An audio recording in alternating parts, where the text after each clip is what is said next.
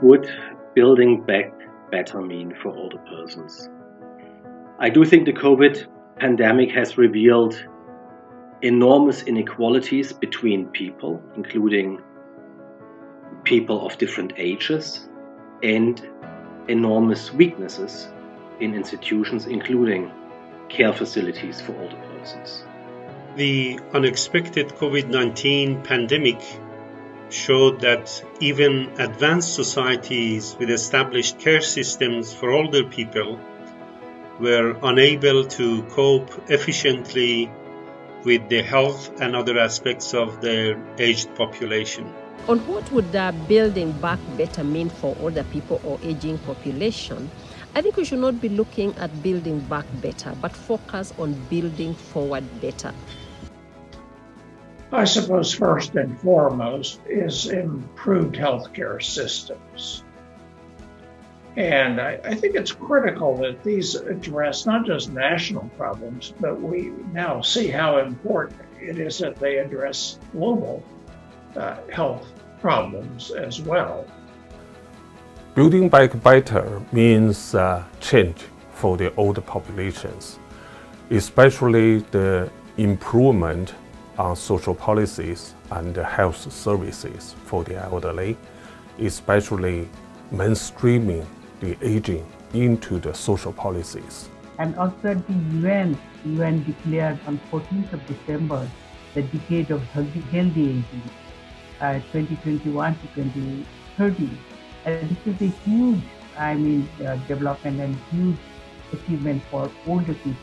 The second element to building back better is to have economies that provide opportunity and security for older persons.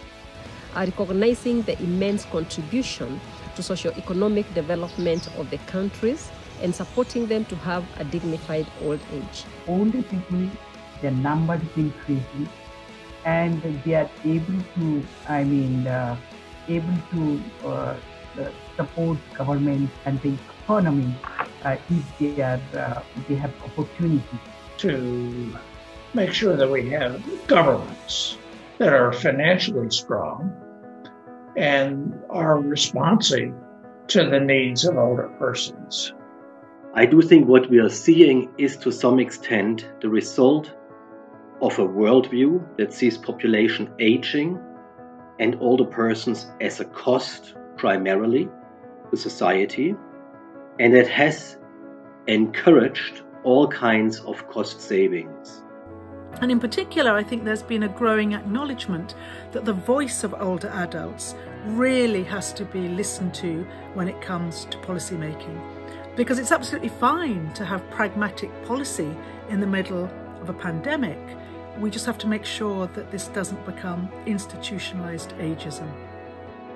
And I do think we have to fundamentally change this worldview and look at population aging and older persons also as an opportunity. Building back better for the aging population post-COVID-19 means that there needs to be societal change in many aspects, including at personal, family, community, and national levels. Strong families provide the most immediate and appropriate responses to health and economic crises.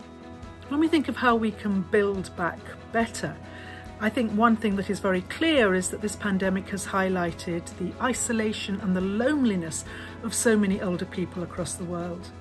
And I think this is a real opportunity to look at building truly integrated, intergenerational communities. Such innovations as e-learning, the influence of social media and new technologies have changed our lifestyle and the way of thinking for efficient and inexpensive communications.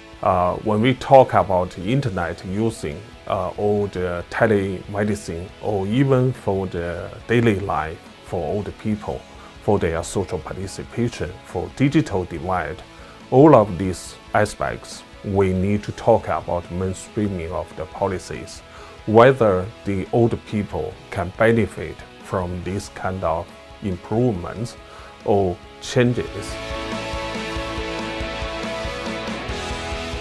What signs do you see of building back better? The whole world and all the governments, they have promised to protect old people. This is something new. They never earlier have promised to protect old people. Many people ask me, are there signs that the world is getting better? Is India getting better for the elderly?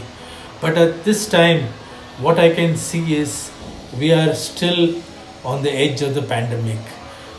While the pandemic is a tragedy, it is also an opportunity to review our priorities.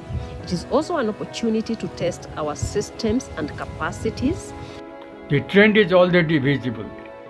You can forecast with cautious optimism that the government, which has shown positive attitude towards the older persons, will continue to be supportive for the rights and privileges of older persons, even in the post-corona era. Only thing we see signs are that the government is now keen on building the health infrastructure for the elderly in many districts.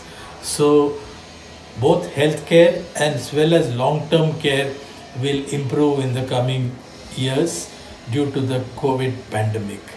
It's really about translating all this good intention that we see into action. So we have already seen some better developments or change after the post-pandemic period. And then we think that momentum will continue to change the society. Surely, the negative and positive changes during the COVID-19 pandemic created a momentum for change. But this opportunity needs to be seized for a better future as our society transitions to an aging population.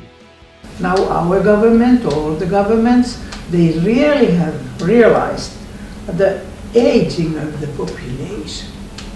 If we don't manage to achieve results now in the near future, I'm less optimistic that in the medium term we'll really make all the necessary changes. But hope that they will remember their promises and their attitudes later on.